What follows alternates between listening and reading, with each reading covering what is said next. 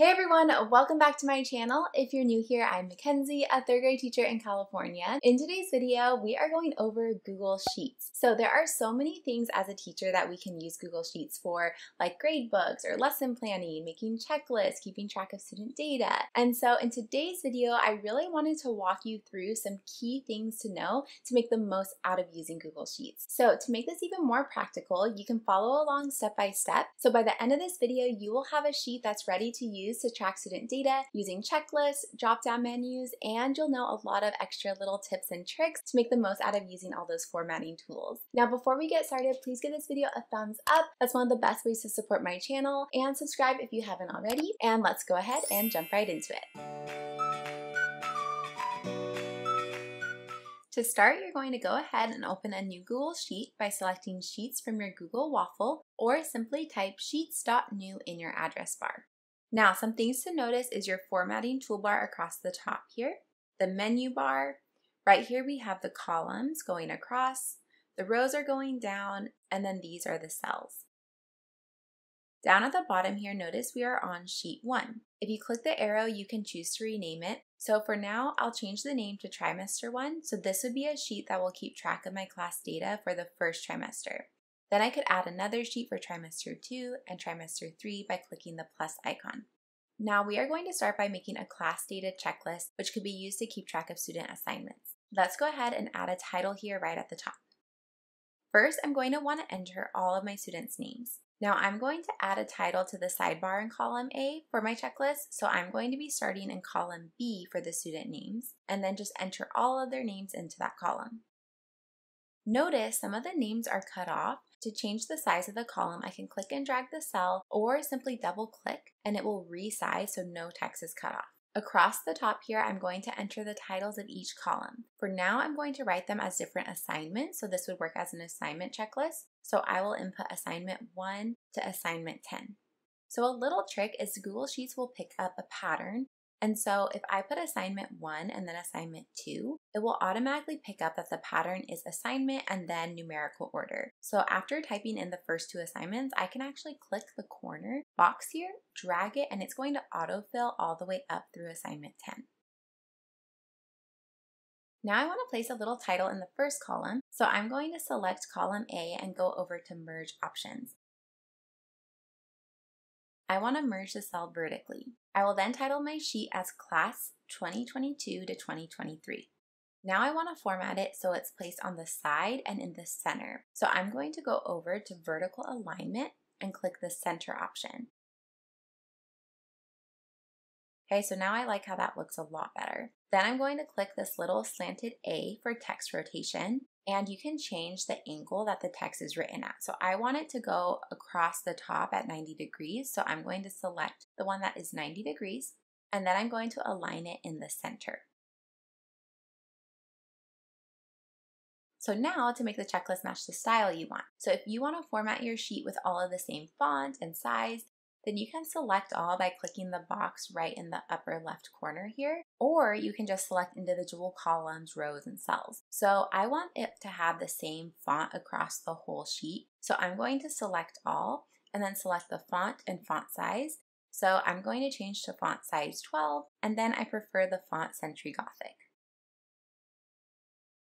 Now my heading over here, I want to make a little larger so that it stands out by making the font bold and then increasing the font size. And I just like the look of it being a white font against a black background. So I'm going to make the text white and then fill in the background as black. Now notice up here, some of the assignment headers are getting cut off, and I want that text to be rotated a bit so that when I put the check marks in, I can still see the headers, but they also wouldn't be taking up too much space. So I'm going to select C through L and then go to the rotation icon again and then rotate the text. So I like how 60 degrees looks, so go ahead and choose whatever rotation you want. And then I'm going to drag the cells to the size I want. So if all of the columns are selected, then when I click and drag the cells, they'll all be the same size. So that looks good, and now I can see all of those assignments very clearly. Now to insert checkboxes, you're going to click Insert Checkbox. Then click the corner and you can drag it down the cell so it fills in all the checkboxes for the entire column, or you can go across multiple columns to fill in checkboxes. And then when you click, it will automatically fill in the checkbox. Right now we have a simple black and white checklist, it's looking good, but I want to add some color. So I really like how in a lot of grade books, they often have different colors, so it's easier to distinguish between each row. So one option to do this is to go up to Format and select Alternating Colors. So this has the classic gradebook look. It's easy on the eyes as you input student information, and there's already a lot of colors to choose from, and now each row alternates colors. If you want to create your own look, you can play around with the color palettes. You would just select each column and then change the color that you want.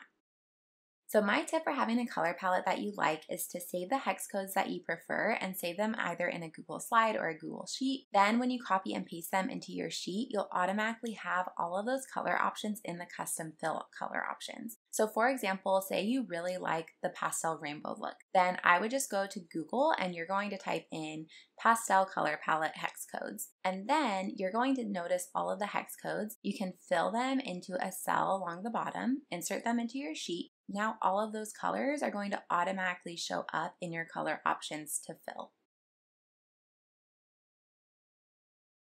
So I had made a color palette and I have it right down here. So now all of those colors are in my fill options and I can go in and change the colors of the columns, the fonts, the checkboxes. So I'm going to go ahead and do that. You can pause this video as you change all of your colors.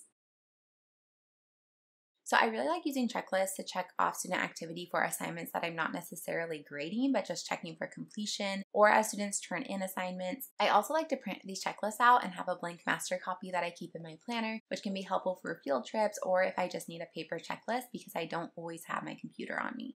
And there you go. So now I have a fun, colorful checklist. I love all of the colors.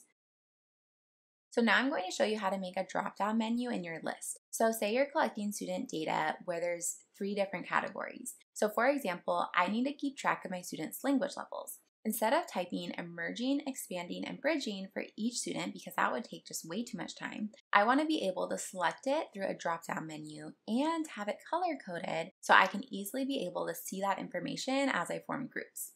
So to create a drop-down menu option, I'm going to select the cell that I want that menu in and go up to Data and select Data Validation. Now I'm going to select the criteria as List of Items. This is where you're going to type the different categories that you have. So now I will type the list of items separated by commas. So I have emerging, expanding, bridging, and then click Save. Now I have all the options in the cell and I can select it from the drop-down menu. Now, I want to take it a step further so that when I select the item from the drop-down, it also color codes it. To do this, you're going to select Format and then Conditional Formatting. Over here, I want it to be a specific color for each of the text options, so I will go under here where it says Format Rules and select Text Contains. Then I'll type Emerging and select the fill color as yellow. I will add a new rule for each of the items from my criteria.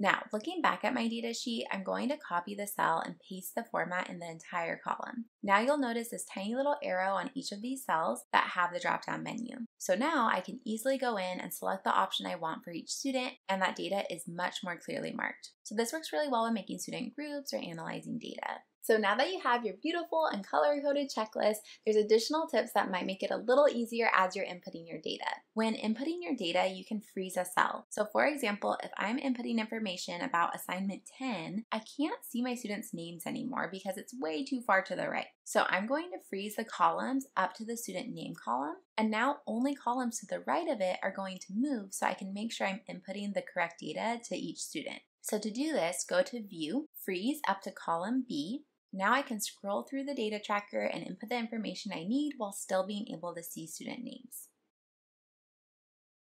The next tip is the wrapping text. So at the beginning of this video, I showed how you can slide the column to make it bigger so that you can see the full name. But another option, if maybe you want all the columns to be the same width, would be to wrap the text instead. So I'm going to make all the columns the same width and then select the student names.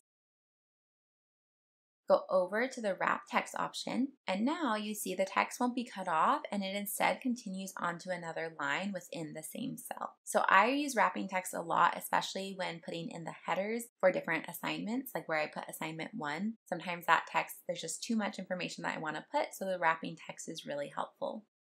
So another tip would be to actually print out your checklist. So I like having a master copy of a blank student checklist at my desk because I do not always have my computer or device near me, and sometimes I just need a paper copy to check off student permission slips, or maybe for a substitute, and just having that class roster ready to go, but already with those checkboxes can be really helpful. So to do this, I like to print off a black and white copy with blank checkboxes. I click print, and then you can select to print it out as a landscape or portrait option. So it will depend on the look of your sheet and how much you have in there.